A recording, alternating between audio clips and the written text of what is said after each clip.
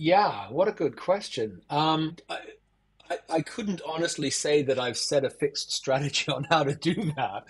What I do, and this is something that I learned from a previous client who was one of the clients that was in that bit that didn't fit with where I'm going. But what I learned from the founder of that business is when I'm meeting somebody new, as the conversation evolves and develops, and it looks like there might be something going on, one of the first questions I ask is, "What kind of stuff can I refer to you?" Yeah. So I'm already giving before there's anything happening, and I find that really helps to open a relationship.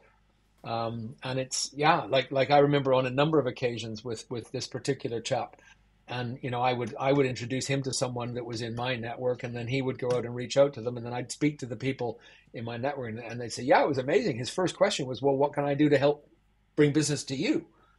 As opposed to, Yeah. "Hey, this is what I do. Please buy it."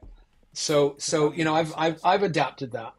I've adapted that, and it's sort of the old givers get kind of thing, I'd and imagine though as well that. again, Sorry, I think I've got a little bit of lag. Edit. yeah, no. I was just going to say. So edit.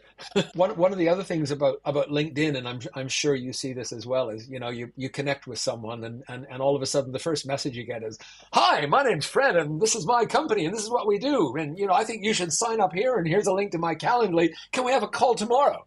Like, give me a break. Let's build a relationship. Just be different.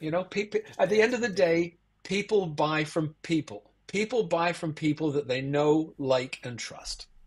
So build a relationship and then figure out where to sell.